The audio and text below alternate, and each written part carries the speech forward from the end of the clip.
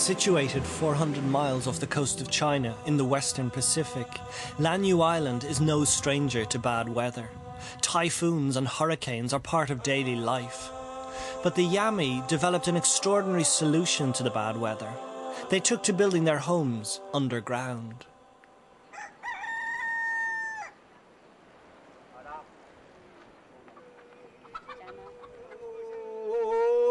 Ano kami minat kailan pa do pungsunam na yam?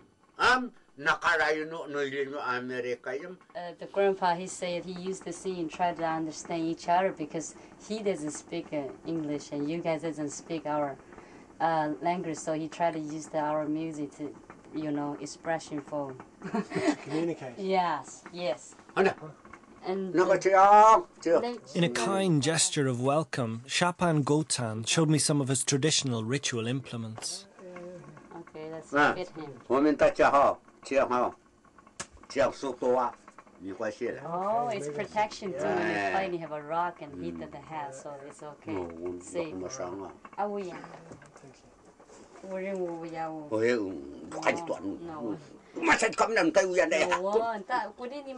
But this is a special knife for the funeral.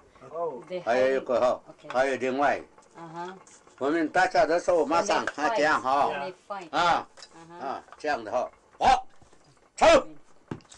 using this. Oh, okay. So this is a hiding little knife, eh? He doesn't using this and he's using small. Yeah, this is better. He said that he's using this more small. Shapan Gotan and his wife are one of the last in the village to live in a traditional house. Most have taken the government grant and built solid concrete homes. I asked them why they have chosen to remain in their old-style house. Oh, he's still prefer our traditional house. Are they cold in? They're very warm in there because only the winter time. Winter time is fine, but the summertime they move into here. They sleeping outside only for winter time. Before we left, Shapan Gotan told me about the persecution his people had suffered. First from the Japanese when they occupied Taiwan before the Second World War, and then from the Kuomintang government. Both had attempted to wipe out the Aboriginal language and customs through the school system. Shona La told me that our island's culture is disappearing fast. There are so few opportunities on the island that most of the children leave for Taiwan as soon as they're old enough, and few ever come back. Life on Lanyu feels utterly different from either that of China or Taiwan. Christian missionaries have converted the majority of the 2,000 inhabitants, and every village has 2 churches, one Catholic and one Presbyterian.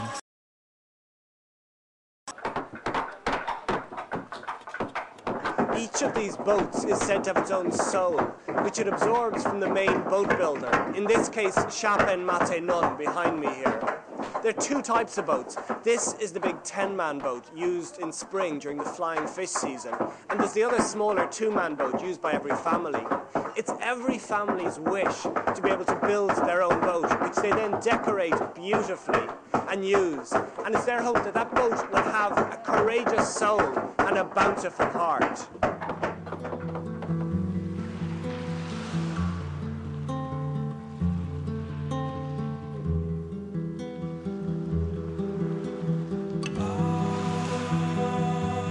As with all seafaring people, their boats are of immense significance to the Yami. But increasingly, the fishermen say there are no fish to be caught, and most have given up altogether. Such has been the lack of respect of the Taiwanese authorities for the Yami people, that they chose this island as the location for a nuclear dump. The waste stored here will remain radioactive for 250,000 years. The authorities claim that it is safe, but its very presence has left young people like Shona La fearful about settling down here. She says that she'll leave and get married elsewhere. What do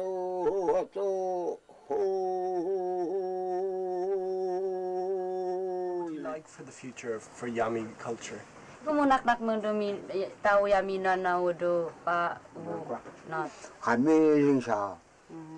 Uji makakapamta, mapukawan na map. Japis daw amadar. Nila pisu amadam. Lumyano inadam tuan danyang. He just say, when I die, probably, our country getting lost or something. But still have some people, they try to learn, but not so many, few people. Right. Yeah, so that's very sad. So he doesn't think we have futures. Okay. Yeah.